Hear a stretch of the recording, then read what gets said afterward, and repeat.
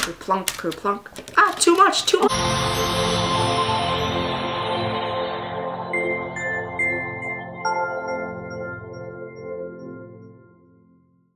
Hi guys, today I'm going to show you something special. It's this Lego Technic EV3 Rubik's Cube solver. The Rubik's Cube solver's name is Mindcub3r, and it can solve an official colored Rubik's Cube. As you can see, here's the EV3's eye that senses if the Rubik's Cube is there. Here's the EV3 color sensor, who senses the colors on the Rubik's Cube to calculate a formula. And here's the Rubik's Cube's platform, and it rotates. And here's the flipping arm that grabs and flips the cube. And here is the EV3's brain brick. Mindcub3r has 3 motors, one for the flipping arm, one to rotate the platform, and one for the color sensor. It stands on 4 wheels, and it uses most of the EV3 set's parts. Now, I'm going to demonstrate how it works. Let's turn EV3 on. So first, I gotta activate the MC3 solver. And then, I go over to play and click Mindcub3r. Now it's resetting everything.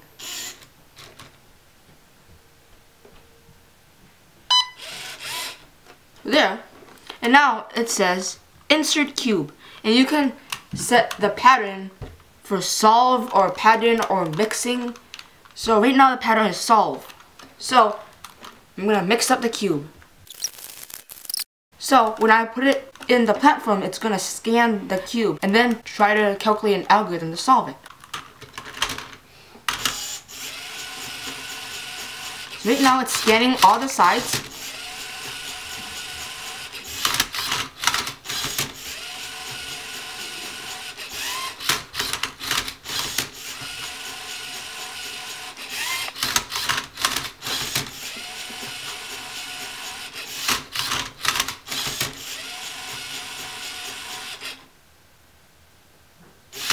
Now it's solving it. You can see it uses 25 moves on this round.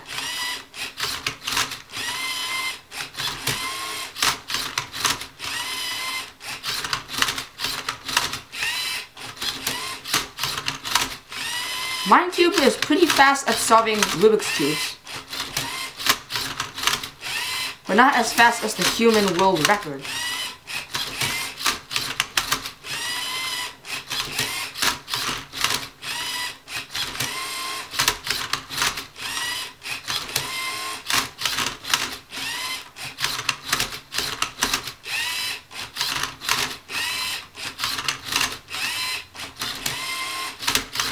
There's 19 out of 25 moves done.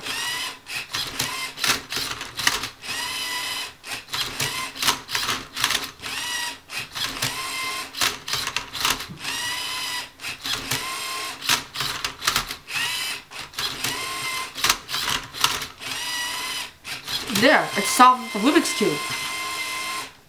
Mindcub3r can only solve Rubik's Cubes with the official Rubik's Cube colors. Now I have this neon cube here, and it's gonna have trouble scanning it, so watch.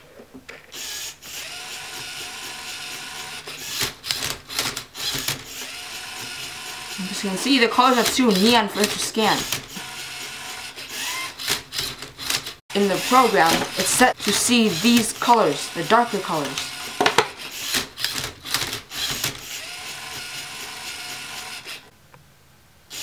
He's trying to scan it again.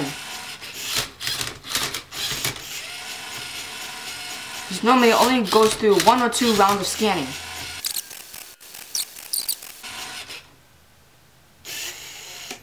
So that was a failed scan process.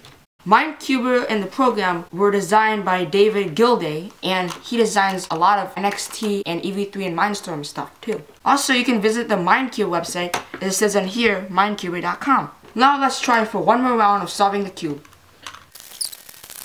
Let's insert the cube.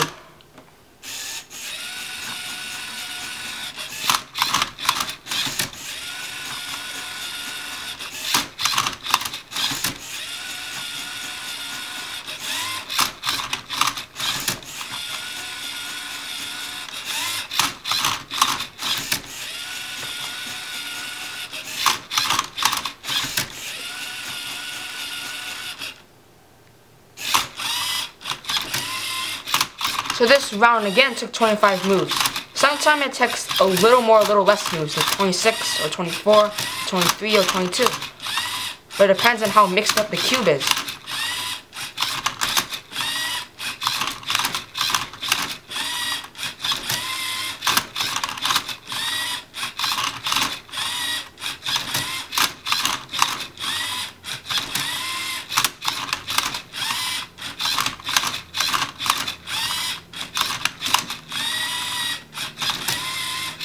So you see it's got a corner done.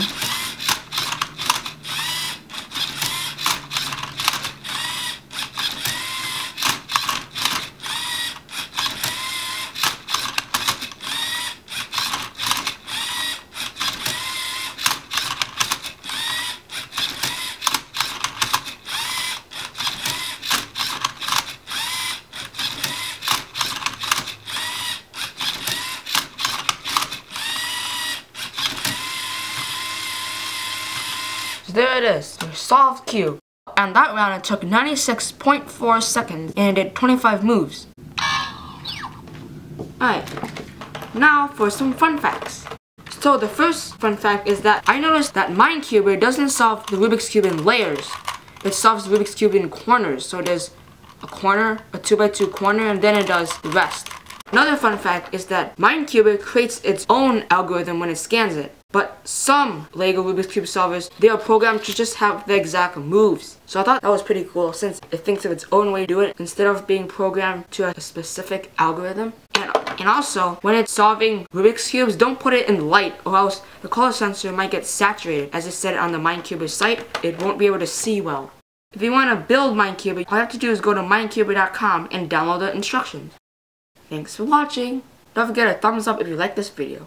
Subscribe for more videos or visit my website at legochess.com.